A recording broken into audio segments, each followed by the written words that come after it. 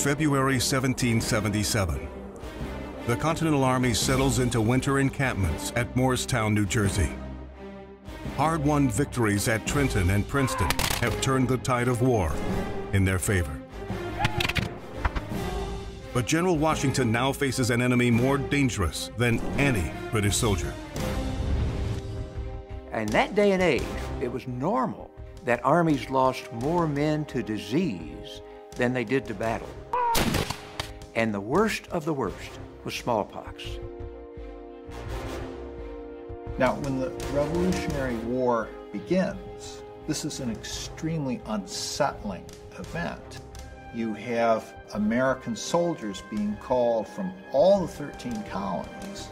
So all of a sudden you have these people who have lived either in tiny cities or in farms, and they're all together in camps by the thousands.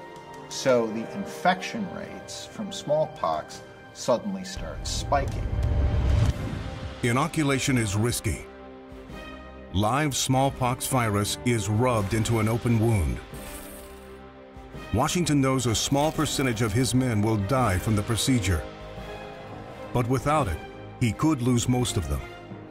And he has to keep it secret from the British, because the British learned that 1/3 of the American army is not effective because they're recovering from their inoculations.